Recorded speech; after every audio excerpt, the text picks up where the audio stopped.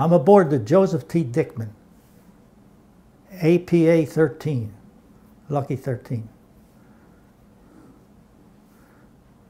And actually, I'm in the boat division, which is transporting the soldiers into the beach, in the boat division, the amphibs. We took off from Torquay, England. That's where we loaded the troops. And at 12:30 that night, nobody was getting any sleep at all. We took off through the English Channel to the Bay of Seine. Around 2:33, it was away all boats,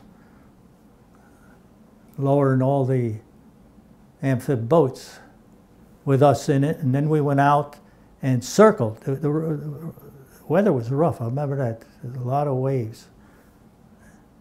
We circled until they call us in. Now all the troops have to climb down a rope net into the boat. Well, we're going boom, boom, boom, you know. Poor guys, they're loaded down, they're heavy. I know, just like myself, they were frightened. And going into the beach in Normandy, a lot of them were seasick.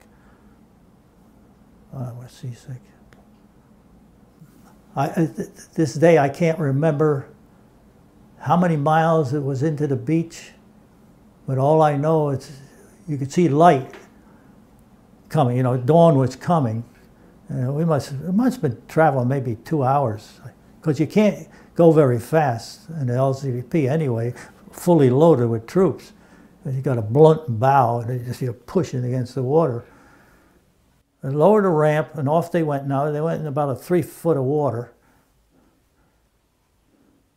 And I remember hearing, you know, the firing of the guns, and I remember, I don't know how close you have to be to a bullet to hear it, but I remember hearing, you know, you know, I was a stupid young kid. I was scared, but not that scared, because I'm too young to be that scared, you know.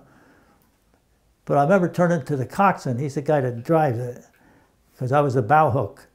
And I said, Sonny, what the hell are they shooting at? Because I thought the enemy was supposed to shoot at the soldiers, not us.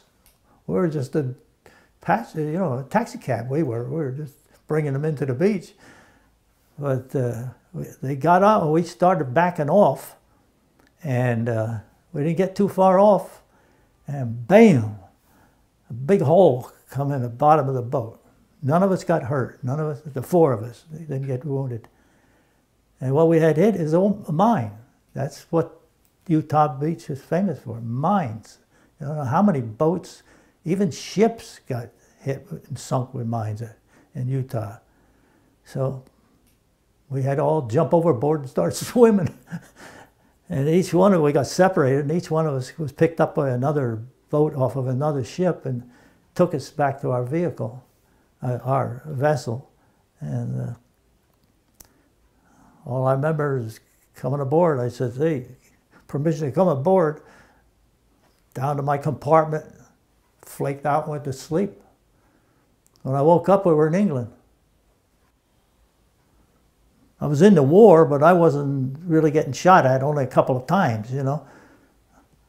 I was shot at by the Germans, I was shot at by the Japanese, but that doesn't really mean anything. That sounds like, oh boy, you really did something. I didn't do nothing. I drove like a taxi cab into the beach. So I can say,